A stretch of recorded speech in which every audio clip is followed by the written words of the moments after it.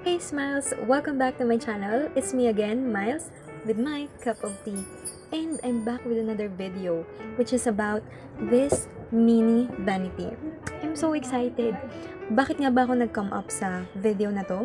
First, I have to maximize the space in my area, kaya kailangan maliit lang siya. And second, kailangan ko na ng paglalagyan ng mga cosmetics ko. Kasi guys, you have to see this. Dito lang sa mga pouches na to, nakalagay yung mga makeups ko. So, dito yung makeup and dito yung lipsticks. Kaya, I think kailangan na nila ng bahay. So, yun. Kaya in today's video, I'm gonna show you how I created this mini vanity with recycled materials. Kaya-kaya nyo rin gawin. So, without further ado, let's get started.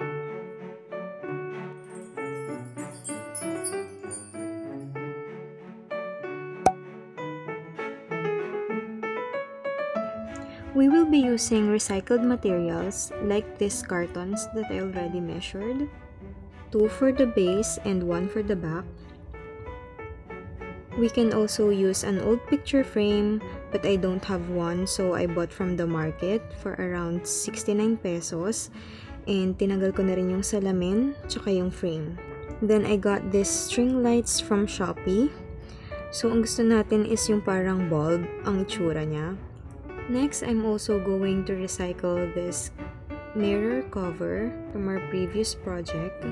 And this is the one that I will be using for our vanity mirror. Then I have these 2 boxes that we will use as a drawer. This I got from a photocopying center. So, hiningi ko lang yan dun. And I have this marble wallpaper that we will use as cover for this project.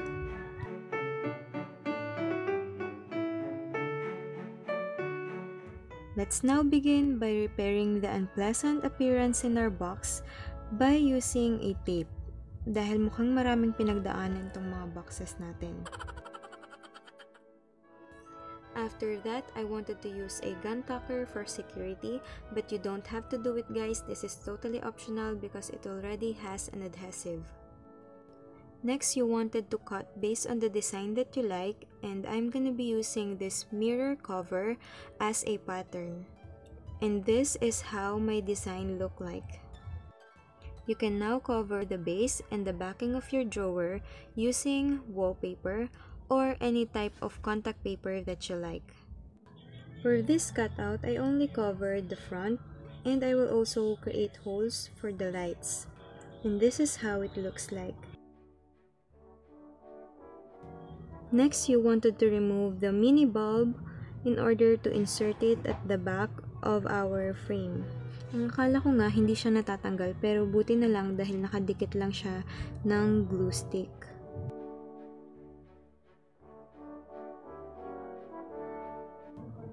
Now that the bulbs are removed, you can now place the lights on. Okay, to create holes, gumamit lang ako ng pako, guys. And dahil medyo maliit pa yung butas na nagawa ko, ginamitan ko na rin ng screwdriver.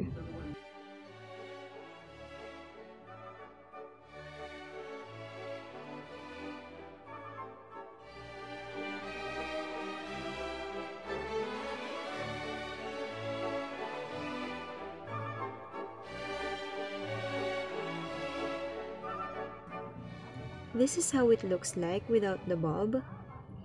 And mas maliwanag siya kung wala yun. So, kung gusto nyo na mas maliwanag, huwag nyo na lang ilagay yung bulb. Pero kung gusto nyo naman ng sakto lang, pwede ninyong ibalik.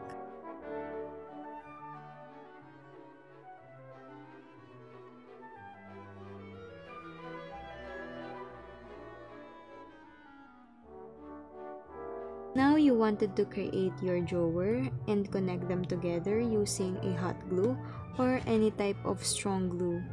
And I just think that glue gun is perfect for this type of project. Okay, in this case, my drawer is not perfect because of the shape of the carton. But it's fine with me because it's for personal use. Again, use hot glue for additional support.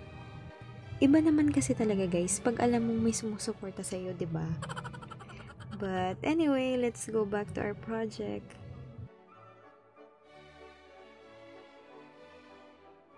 So you want to press over in order to make sure that they are aligned together. Now for the frame, I used popsicle sticks in order to add support so that it won't fall off, which make it as a backbone, I guess. Yeah. Then I'm using hot glue in order to attach the drawer to our frame earlier. Just make sure na yung pinakapangit na side yung ilalagay natin sa likod.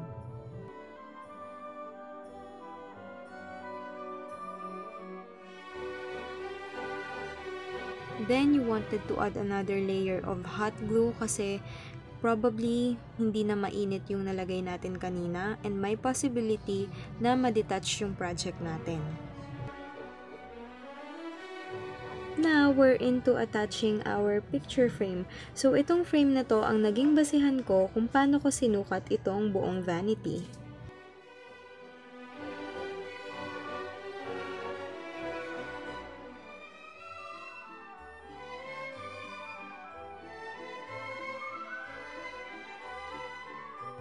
Here, I added a little bit of pressure and another layer of hot glue.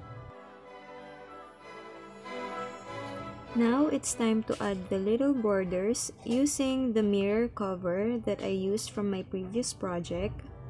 So make sure to check that out because I made a bed canopy using mirrors. And to tell you guys, I didn't realize that the effect of these mirror covers will be a butterfly look. And I just want it to look like a vintage mirror, but I don't have a choice because the color of this frame is pink. That's why it looked like a butterfly in the end.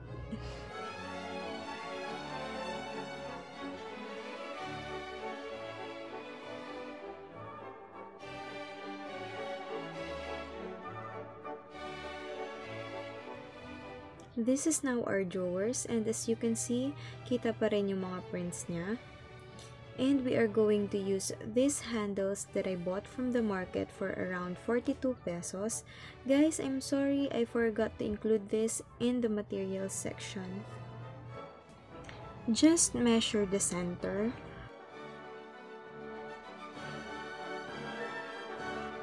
Then I used D7000 and a hot glue to attach it to our drawer.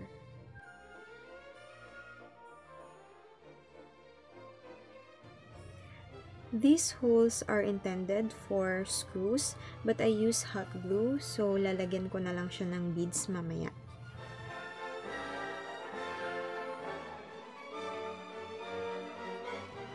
After that, we can now proceed by covering our drawers with recycled eco bag.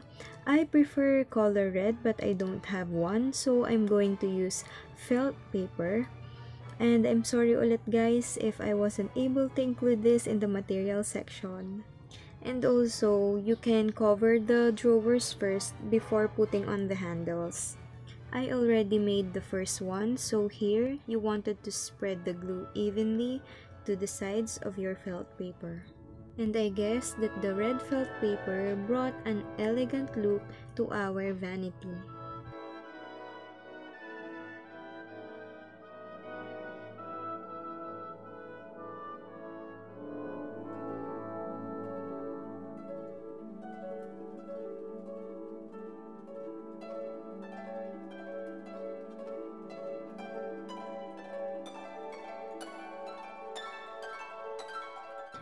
Now I'm going to cover these holes using these beads.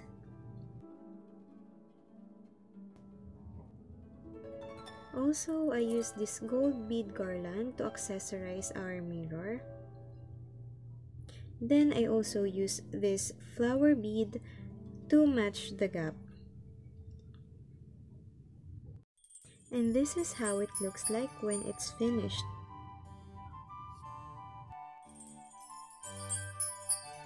Now, it's time for a quick tour dito sa aking mini vanity para makita nyo naman kung ano yung mga nilagay ko kasi dinecorate ko na rin siya. So, let's start here in my essential oils. Ayan, essential oil to ng blue water. Merong sakura, ocean, tsaka meron din akong mint and eucalyptus. And then, over here, I have this mini keychain ng Eiffel Tower na nakuha ko for 10 pesos. Tapos, ipakita ko rin sa inyo tong vintage na notepad. So, nilagay ko siya dyan kasi mahilig ako sa vintage. And then, ito naman, meron akong notepad din to. So, ayan siya. Gold kasi. So, perfect sa aesthetics natin. Tapos, letter M. And I also got this mini shot glass. Shot glass siya, pero gusto ko siya dahil gold.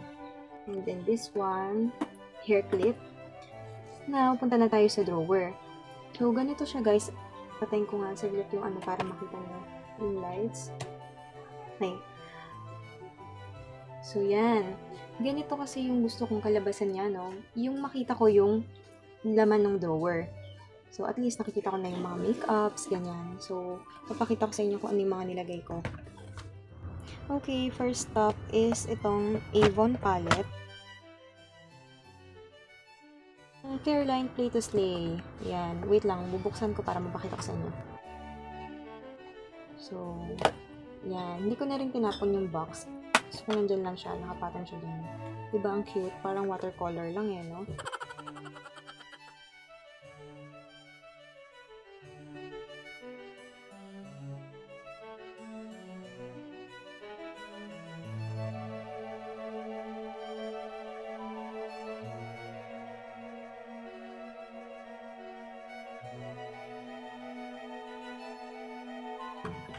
Then, mga EB Crisp Mathematic Lipstick in the shade Lucky. Tapos, meron ako nitong brow liner and may mascara na din. Which is maganda siya. And then, Caroline Graphic Ink Liner. Mga basic lang yung meron ako na pang makeup. At least, mga basic man meron tayo, diba? Tapos, itong EB Matte Lip Liner. Dahil sale sila, especially si Caroline, 49 pesos lang. So, ito 49 din siya. In the shade Toast of New York. So, next stop kong bibilin siguro is yung Toast of New York na liquid lipstick.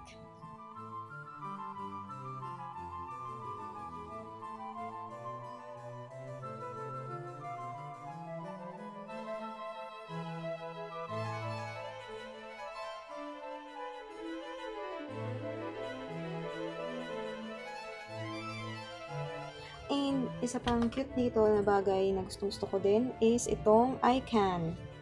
Yan.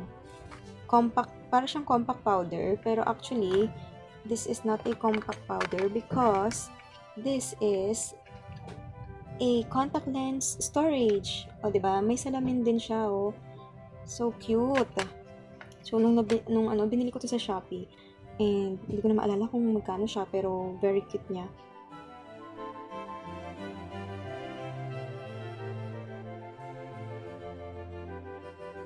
Let's proceed to my second drawer. So, what I got here. Okay, meron ako ditong 2019 na planner. Actually, lagayan lang talaga siya ng mga books and journals. Yan. Tapos, nilagay ko din itong false eyelashes, some notepads,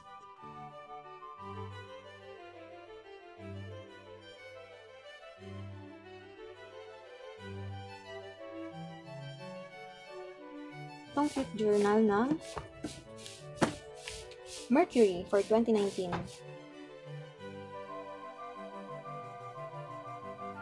Dito ko sinusulat yung mga video ideas ko. Yan. And some notes na naisip ko.